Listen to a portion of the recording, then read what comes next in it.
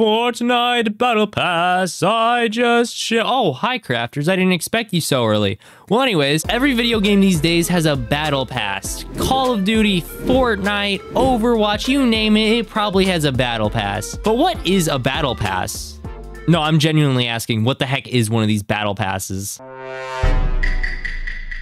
Ah, that makes sense now. Well, today I'm going to be showing you how to set up the Battle Pass plugin for your Minecraft server. I could list off every single one of the features that this plugin has, or you could just go look at the Spigot page.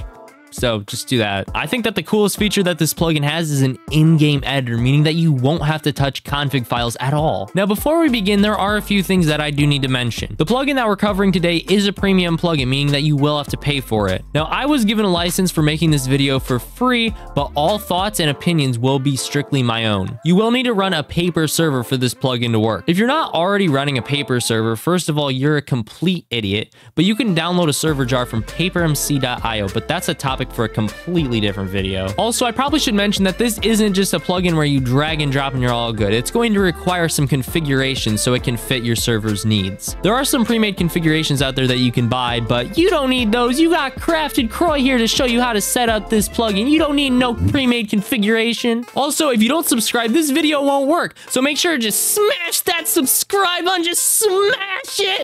Shit. Okay, first of all, I did not change my shirt. You're just imagining that. So the first thing we'll want to do is go and purchase the plugin if you haven't already. For me, I already have it, so I can just download now, and that will download the jar file. Don't worry, it's safe. You won't get a virus. And now we want to head over to our server and then go to your plugins folder. You know the drill. You've done this a million times. And then we just want to drag and drop the file. And then that'll upload it to our server. So now we can go and restart our server. Okay, there we go. Now we have our plugin installed, so we can do /Battlepass. And that'll open up the Battle Pass menu for us. Now, this is just the default configuration. You will not want to use this. It's pretty bad, but it will show you how to configure it. So we can go to our rewards, and this is like our Fortnite Battle Pass. So we got our first tier. So they actually have two different types. You have your free tier, which is up here, and you have your premium, which is down here.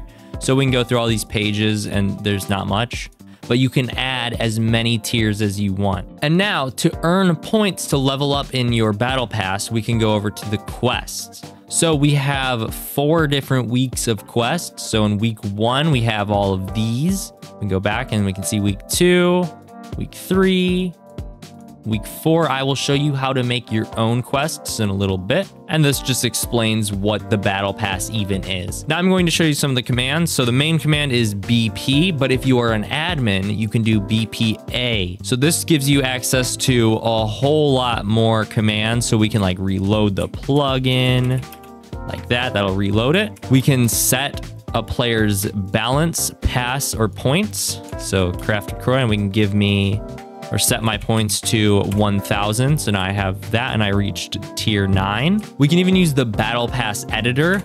However, for now, this seems to only work for quests. So that means you will need to be using the config files. And I know in the beginning I said that you would be able to use the in-game editor for everything, but I lied. Get used to it. And then some more player commands. We have BP open and stats and help. That's all the players have access to, but that's all they need access to because everything is through the GUI. Okay, now it's time to start configuring this plugin because as you saw, the default configuration is pretty trash. So we want to go to the rewards.yml. This is in the Battle Pass folder that will automatically generate when you first install this plugin.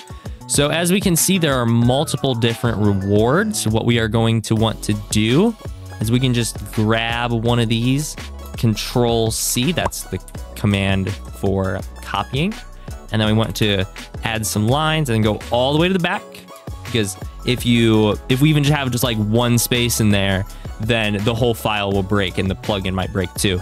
So we just want to make sure we are on the first line, make sure there's no space between here and the end of the file, like that. And then we can set 4 to the next number, which is 5, learn how to count. And now we can change the type to something else. We're just going to leave it as a command right now. That way you can use this to execute commands for other plugins, like giving a crate key or, I don't know, giving some economy money. So we can set the lore add-on. There we go. I love Lego City. You can set this to literally whatever you want. And this does support placeholder API placeholders. And now we can go to our commands and we can literally add whatever command we want here. But make sure to use the %, player %, for using the player's name. So if we want to give player diamond, and we'll give them like 1,000 diamonds because they're a good player. They deserve 1,000 diamonds. So now that we have our reward, we need to add this to one of our Battle Pass tiers. So what we want to do is go back into the Battle Pass folder, and we want to head to passes. Now, like I said, there's the free and there's the premium tier. So we're just going to be using the free tier for now, but you can also set up the premium tier as well. So head into free. And now we want to scroll down to tiers. You can edit this. This is the default across every single one of the tiers. And now what we want to do is we're just going to copy number 4. Now this number correlates to the tier. So we can set this to, so we have 10. Let's set this to 15. And then our rewards, we just added 5. So we can change 4 to 5. Then we want to remove 2. And then click Control S to save the file. And now we can head back in game and reload the plugin. Okay, so here we are in game. Do /BPA reload. There we go. Now our Battle Pass plugin has reloaded, so we can type /BP or Battle Pass. And then we want to head to the rewards.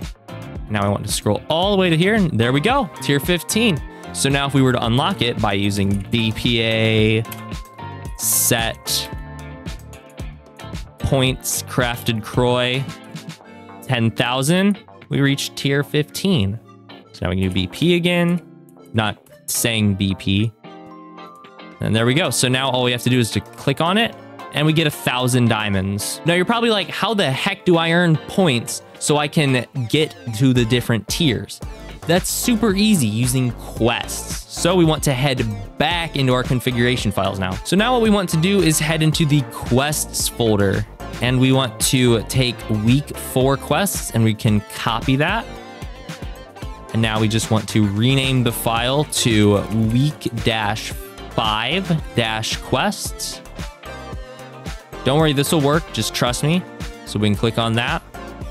And now we can edit this however we want. So I'm going to show you how to add a quest, and I will show you how to configure this as well. So we will set our first quest to name week 5 magic, not week 4 magic, and the type of the quest. So you can actually head over to their wiki, and this will show you every single type of quest. So we have 36 internal quest types. So these are from just the plugin itself. However, there are hundreds more external quest types that you can get from other plugins. So your plugin might be on here. If it's not, you can contact them and they might be able to add it to this list.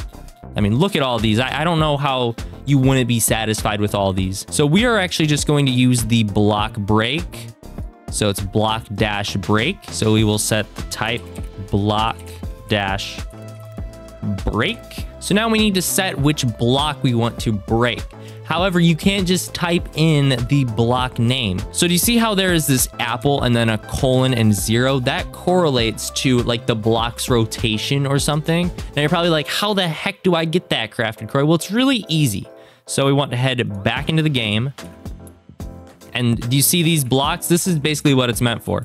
So we can do BPA, material, and then block or item. So the block is going to be the block that you are looking at. Item is going to be the thing that you have in your hand. So I will just use block. And so the name of the block I am looking at is oak_log:4. So we can go back into the game and we can type oak_log:4. So all you have to do for this quest is break 50 oak log that is like on its side here. And then that's all you have to do to earn 10 points. So you can get really advanced with all these quests if you really want to, or you can just keep it really simple. Okay, so now what we want to do is reload the plugin. So /BPA reload. And now we can type /BP and go back to our quest, and we can see we have week 5 quest now. So we can click on that. And here is our break some oak log. So it says regenerate 50 health points. That's because I didn't edit it. And it also takes your required progress, which is 50. So we don't even have to like click on it or tell it that we want to do this. All we have to do is go break 50 of these. I don't feel like doing that though. So you can play around with that. All right, so before we conclude, there's one more thing I want to talk about, and that is seasons. So this plugin has support for like having 2 different seasons or 3 or 4. So what you want to do to start a new season, you want to do /BPA new season. But as this says, it can be destructive, so read the wiki first. I will have the wiki linked in the description if you'd like to read that. But all we want to do is type it one more time, and now you just need to restart the server and you'll have a fresh season. Now it's time for the ultimate question. Should you buy this plugin?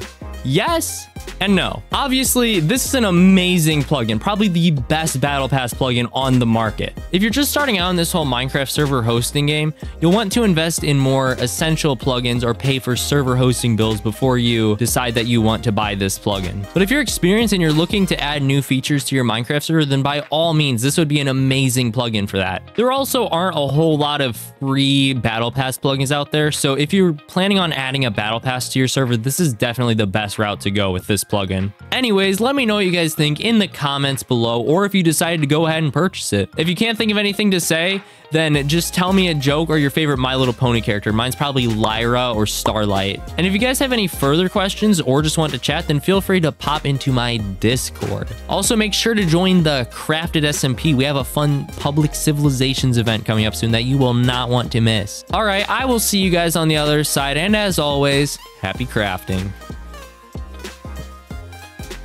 I'm going out. Peace.